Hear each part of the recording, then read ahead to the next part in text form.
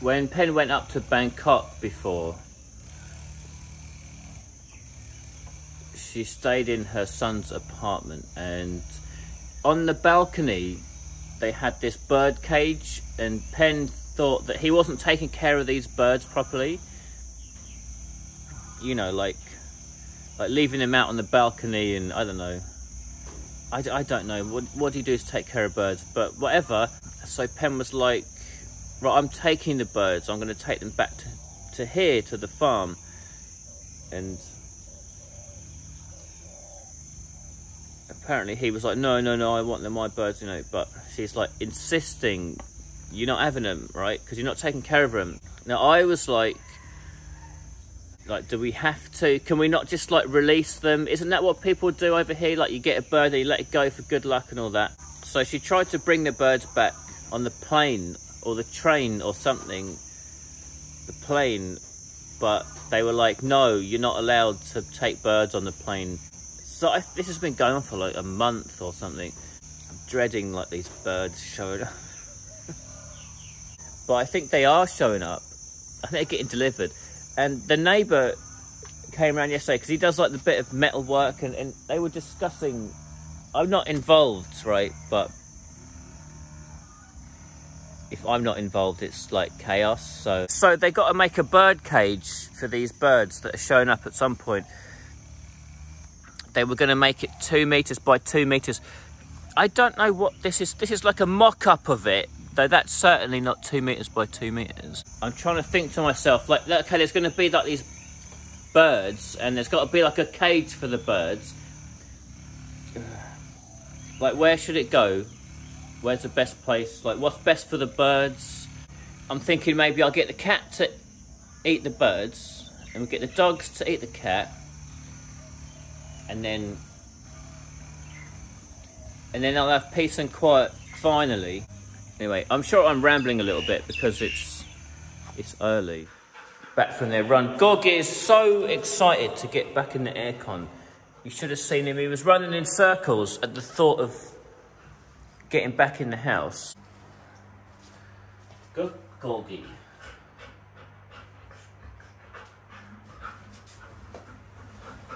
He's proper excited. All right, calm down. So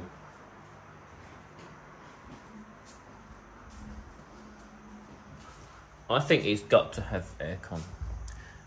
There's no way around it. He likes it too much. Oh, come on, I'm gonna go in. Oh no, he's got muddy paws. Come on, you got muddy feet. Good boy, up. Come on, muddy feet. Wash your feet.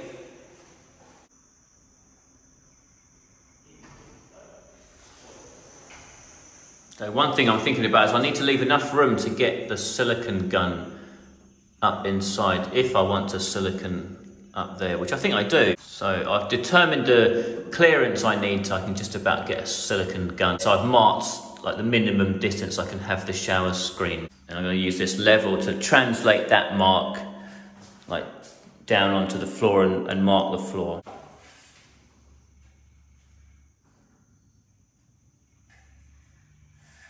So I've got that mark down the bottom of the wall. I need that to come off the wall at 90 degrees. So I could use a square, but actually I want it to line up with the tiles, and I'm going to assume, and they do look like perfectly square, so I'm going to measure off the line on the tiles. That makes sense. So we're 8 centimeters. So X marks the spot. That's going to be the center lines for the first clamp. So that first bracket's gone in quite well. You can see it's pretty straight over the line I made. But I don't just want to trust the line up, so I'm using a straight edge, and I want to make sure the next one is, you know, as perpendicular to the first one as possible. With a lot of jobs, like, you know, hanging the mirror or something, the screw holes can be off by a mil or two. It doesn't matter, no one's ever going to notice. You know, for shelves or the towel rack or whatever, if it's slightly out, it's okay. But because the glass is so straight and so unforgiving, it doesn't want to bend, this is one thing you want to really do your best to just have everything lined up as perfect as you can. So this piece of glass is like, it's big and awkward, and like you probably can't even turn it round in there in the bathroom. It's just too difficult, it's too heavy. So we want to make sure when we're carrying it in, you know, I've got the correct corner in this hand ready to go down, so it's ready to go like right into the correct position. The floors are slightly sloped in here, so it all drains off to the corner, so they're not quite a right angle.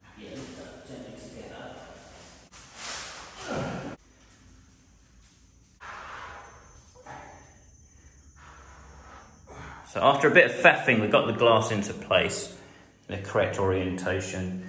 And I just want to show you what I'm doing. So I'm doing something slightly different this time. So obviously these two in the bottom of the floor, they're already fixed in. I'm making sure that the glass is pushed fully to that side, so there's a gap there. So when those grub screws are tightened down, it's fully seated onto the back on both of those.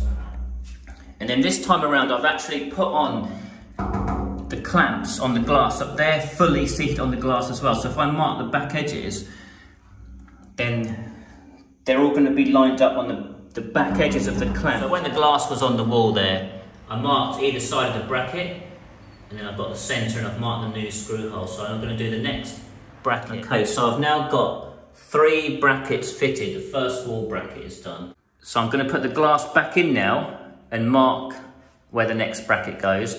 Take the glass out and do that bracket, and put it back in, and then mark the last bracket. If you try to do them all at once, there's more chance that you're going to wander slightly. If you do them like one at a time like this, it takes a little bit longer, but it just lets you be more accurate, like checking as you go, and you get a better result. Concrete plugs in the floor. Thermal bricks here, so I'm using the thermal brick plugs. I hope that's obvious to most people. They've been hammered down in there beyond the tiles. You can't quite see them, but they're down in there. You know, you don't want to just blindly use the plugs and screws that come with a product, you know, because they're almost always concrete plugs. These ones look okay, but sometimes they come with like really shitty, cheap ones. And these screws aren't very long, so I'm not using these screws. I'm using like much longer ones. Okay, so that's all completed now. All went pretty smoothly. Everything's lined up nicely. The glass is sitting right at the back of all the brackets. So next I've got to put this reinforcing bar across the top. I've got the pole cut roughly to length. It's a little bit too long at the moment, but it's just short enough so I can have all the fittings on and it's going to fit into the gap. I've got these 2 slidey ones on as well, so everything's going to go in there okay. So I'm going to draw a pencil line around this so I can get the centre for the hole. That's not fixed yet, I've got to get a screw through the middle of there. Right, so I've got my 2 circles on the wall.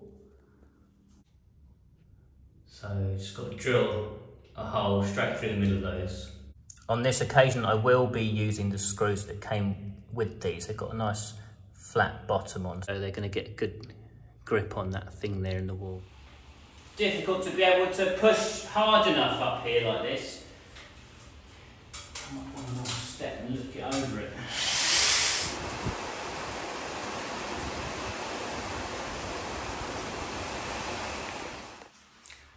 Okay, so those are both fitted on there, screwed in.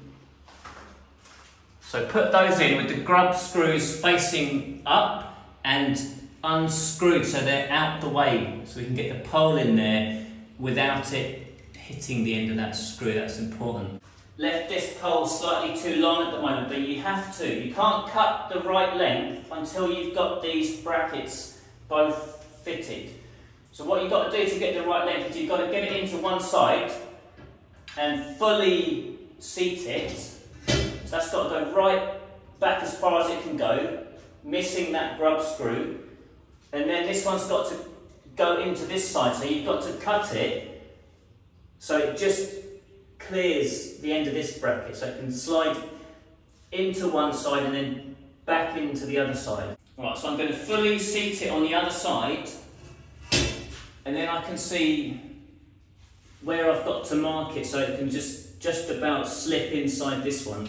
I'm going to mark it with the drill bit, so the diamond drill bit, so it's going to scratch the steel quite easily, I think. So yeah, again, making sure it's fully seated into the other side.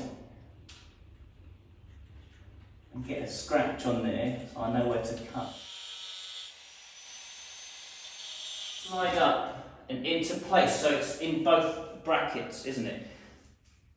But of course, if it can slide up and go in, there's also a chance it can slide out and come out, isn't there? So we're going to use the grub screws up there, but not to grip onto the pole, but rather to block the pole at the end. Does that make sense? I'm going to push the pole out, and then I'm going to put the grub screw down. So now it is in the way of the pole.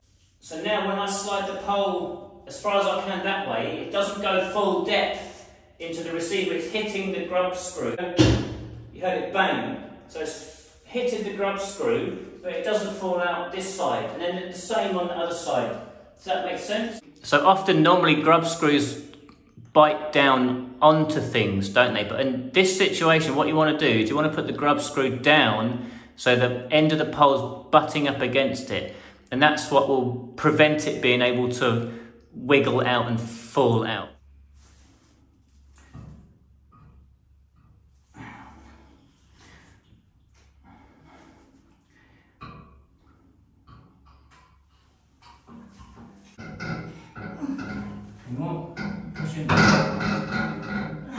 With these screws, I don't think you should tighten too much. You know, you just want to. I suppose I would describe it as like finger tight on a screwdriver, like 2 fingers.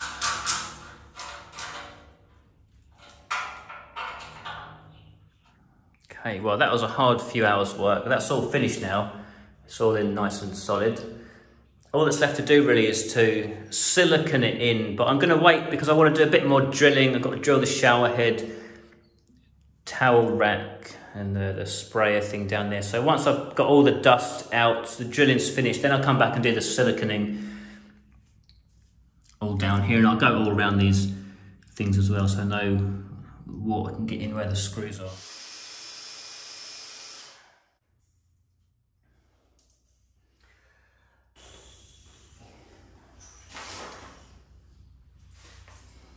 It's about 3 or 4 p.m. now. I've had enough of that bathroom. I was going to try and carry on, but it's just too tiring, and I haven't really eaten all day, so better come out and get something to eat. We've got to go out to town and do a bit of shopping anyway. We'll give them the meatballs. They like the meatballs. Pen got some fish for Bung Bung's dinner. And you. And me. I don't know about that. Doesn't want it. Doesn't like it. Come Bung Bung, eat it. 7-Eleven meatballs. Come on, Gorky, bite it. Bite. Right, off we go.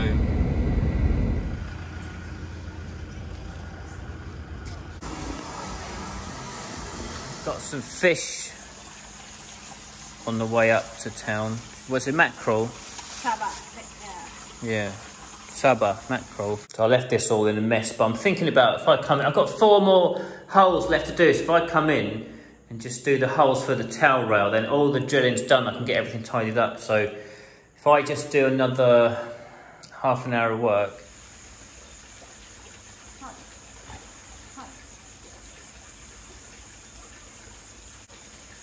Rogi, come on. No.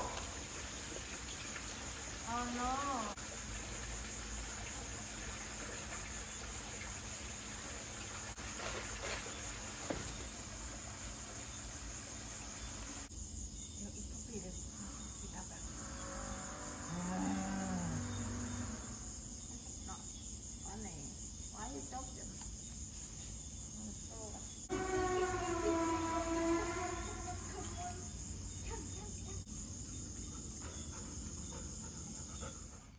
Right, it's 9 p.m. now. I've managed to get all the drilling done, so everything's pretty much done. The towel rail is on, the bum sprayer is on, and that's on as well as shower head.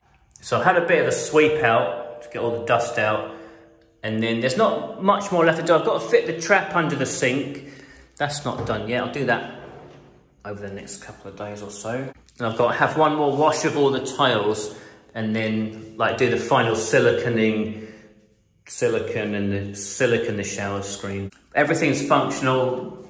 Shower electric works. Mirror electric works. And toilet's all functional. So I'll give you a quick rundown so you know how it works. So I think these bidet seats, you can just buy the seat and you can just sit it on like whatever toilet you like. So I think they do probably fit better on Toto toilets because they've got this like elongated section at the back there to accommodate this. And this one isn't like one of the most fancy ones. Some like they know when you walk up to the toilet they automatically open and close and auto flush and lights inside them, all sorts of things. But this one, like it's got a sensor in the seat there, so it when you sit on it, it knows you're sitting on it. So you sit, and then it starts the deodorizer, and it mists the bowl, so you know whatever goes in there is less likely to stick in there, if that makes sense. And the deodorizer runs for 2 minutes after you leave. And then for these functions, it's, as you can see, it's got a rear wash, soft rear, front wash for ladies, a dryer. You can adjust the water pressure and then also the temperature of the seat, the temperature of the water, and the temperature of the dryer. The magic wand.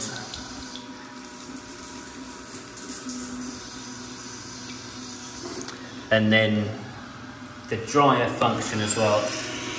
Opens up that little vent there and it blows hot air out. I lived in like a halls of residence at university in Japan for 1 year, and we had these toilets, or very similar one. When I left Japan for England, the two things I really missed, like I was going back on the plane thinking, oh this is terrible, was the food quality and these toilets. I was thinking, how am I going to live without one of these? So having one of these has been like on my list of like, gotta have it for well, quite a long time now. It's been a long few days. Stop mucking around with them dogs. They're treating them like babies. They're supposed to be like vicious guard dogs. Oh look, there's loads of muffins as well. Good. The donuts are buy 6, get 9 free. That's a really funny deal. But look, there's loads of donuts in there. 15 donuts.